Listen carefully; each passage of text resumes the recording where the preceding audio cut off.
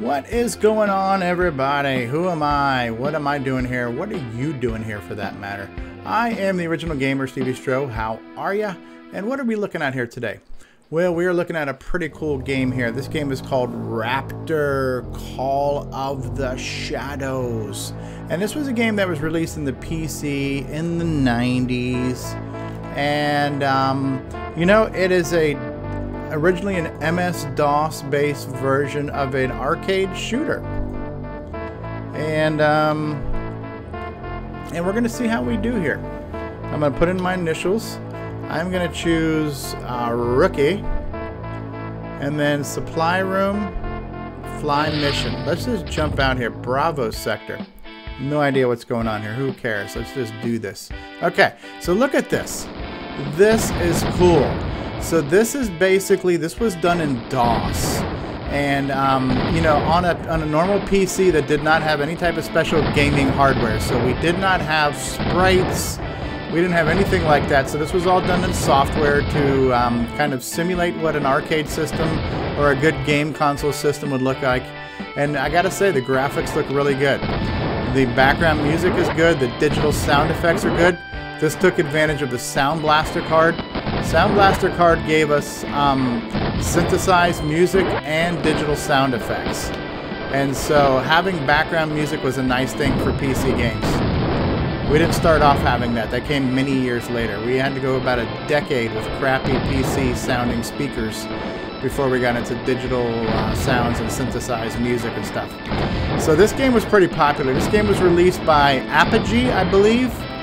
And it was very common for publishers at the time to give you what was called like a public domain version of the game, or a shareware version of the game, where you could basically play like a trial level for free, and then they tried to upsell you on the game.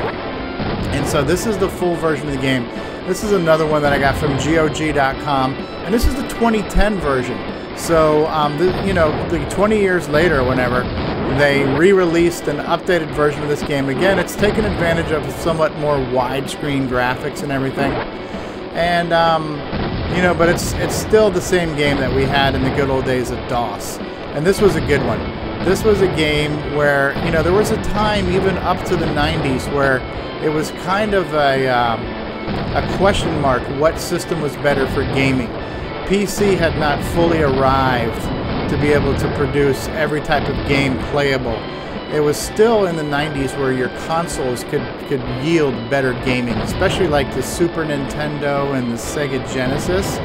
They were able to do things that the PC could not do natively. The PC didn't have any type of special hardware to do scrolling or sprites, which is your foreground and background, things like that. So people had to do it in software, just like the people who did stuff for the color computer. They had to learn how to do things in the assembly language of the computer and really push the system to do things it wasn't designed to do, to make it look and play as good as either an arcade system or even a Super Nintendo. It would have taken a $1,000 PC to be able to produce a game that played as good as a $200 Super Nintendo would have, because you just needed a lot of extra horsepower to do things. Looks like I'm getting $ pickups here, money pickups. I know one of the buttons allows you to change weapons, and I don't remember which one that was. Looks like I'm shooting and missiling now. Oh, this is a big sucker here. But I mean, I love the colors, I love the scenery. This is kind of like this is like a cross between Xevious. Ooh, I just got the heck blown out of me. Oh, look at this. Going down in flames. The music was actually MIDI music, which was pretty cool. So, I'm burning. Crashed and burned, baby. So I guess at this point I've got no choice but to play a new mission here. So let's try this one more time, and I'm going to do a different sector. So, we're going to do Rookie. I'm going to play this a little bit easier. I'm going to fly a mission. That was Bravo. Let's do Outer Regions. Let's see what the Outer Regions have in store for us. Ooh, look at this. This looks cool.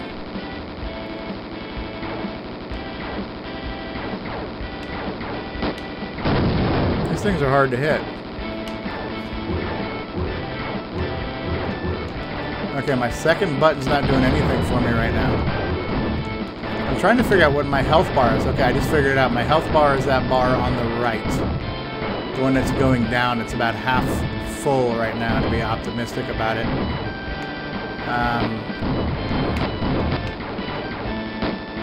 A lot of crap going on the screen here. I have not gotten any type of power-ups or pickups.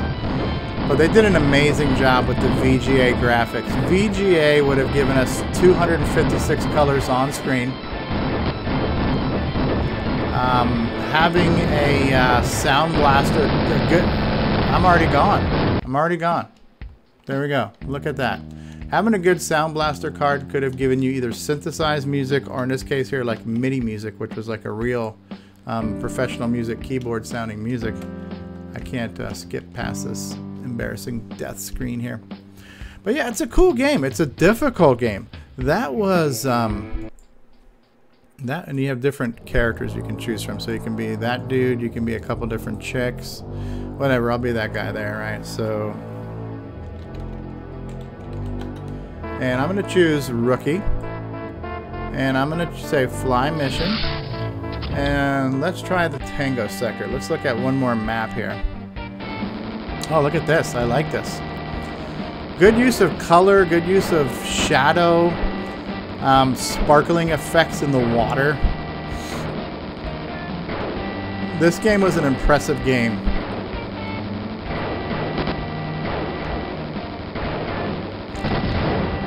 You know, there was a time when it was really hard to tell where you should spend your money. If you wanted just to play games, you could have got games for less money by buying a console. Obviously, PC could do more than games, but it took an expensive PC to kind of match what a Genesis console or Super Nintendo console could do. Here we go. Let's crack the egg. Okay. Now I've got some extra shots. Shot power-ups are definitely a good thing to have.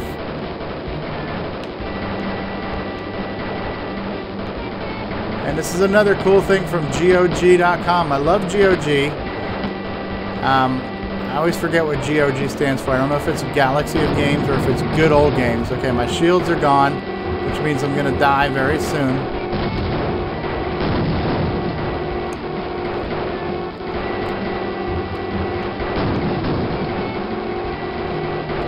I'm going to try to dodge.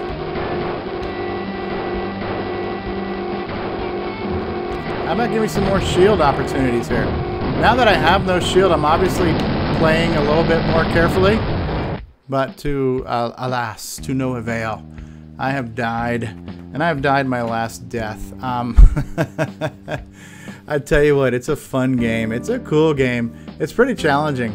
I'm gonna have to wrap my brain around and do a little bit of practicing, but this was a PC version of a classic arcade style top-down shooter, and they were able to actually, let me just press F1 for the demo. F1 for help. Okay, I thought it said F1 for demo. It is D for demo. So while I'm signing off here, we'll let the demo play. But yeah, so this was basically getting the PC to do what the arcades gave us so many versions of, these top-down shooters. But yeah, it definitely reminds me of kind of a cross between like Xevious and some other more high-paced, faster, like Xevious in like a 1942 kind of cross. You know, it's got some elements of like Time Fighter, some of the more alien tech you're going up against. I know you're supposed to be able to bomb somehow too. I couldn't quite figure that part out. But just cool game. Cool looking game. I love the colors. I love the shadows. I love some of the animation effects, like the water appears to be sparkling. The explosions kind of, you know, cycle their colors. A lot of stuff going on. It was a good time. The 90s were really starting to show us that the PC was a formidable platform for gaming, and you know, from 2000 and beyond, it's kind of hard to say that which system is better, because the modern PC is on par with all the modern consoles, and one could argue that the PC's better, but then you get to how much are you going to spend on that. You know, a gaming PC can cost you a lot of money, where you can get an Xbox or PlayStation 4 for $300. So anyways, I'm babbling long enough. I have showed you Raptor Call of Shadows. This is the 2010 edition, where it was kind of just brought to the PC, given a little bit of maybe more widescreen look. But still the same fun, cool game. I hope you enjoyed this preview. I have been the original gamer, StevieStrow. And if you did enjoy this video, then why not give it a like, give it a big fat thumbs up. If you're not a subscriber, go ahead and hit that subscribe button. If you got something you'd like to say, throw out a comment, let me hear it. I'd also appreciate it if you could share this video and share my channel with your friends to help me grow the audience. I will see you all later. Thank you for watching. May the force be with you. Keep on gaming. Peace out, and long live the Coco.